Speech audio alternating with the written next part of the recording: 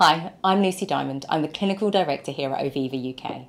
I think we can safely say that 2022 has been anything but a quiet year. Whether it was the roller coaster of our national politics, global affairs, or the sad news of the death of Our Majesty the Queen. Here at Oviva, it's been a busy yet rewarding year, and we're here to share the highlights. We were incredibly proud to win this year's HSJ Partnerships Award for the most impactful project addressing health inequalities in partnership with North East London CCG.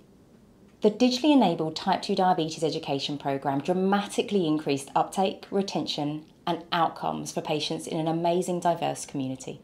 We published a study of over 25,000 patients showing how combining digital tools with remote dietetic care can maximise patient outcomes. Incredibly, on average, people lost over a stone of weight at the 12-month mark. That's 3 times more weight loss than other commercial weight loss providers.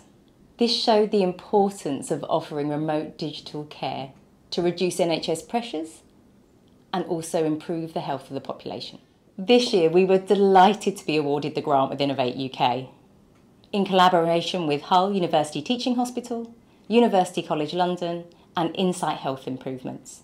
The research is to explore whether combining CGM, continuous glucose monitoring, with a remote low-calorie diet programme can achieve diabetes remission safely in people on insulin therapy.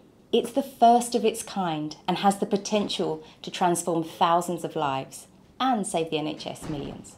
Watch this space for the results. Finally, we were very excited to be back face-to-face at the Best Practice Show and Diabetes Professional Care.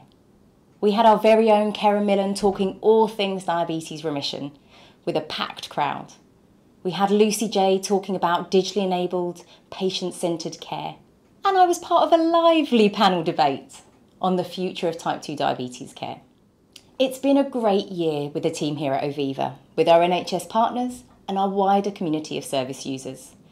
So all that's left to say is we hope you have a Merry Christmas and a relaxing break, and we look forward to working with you next year.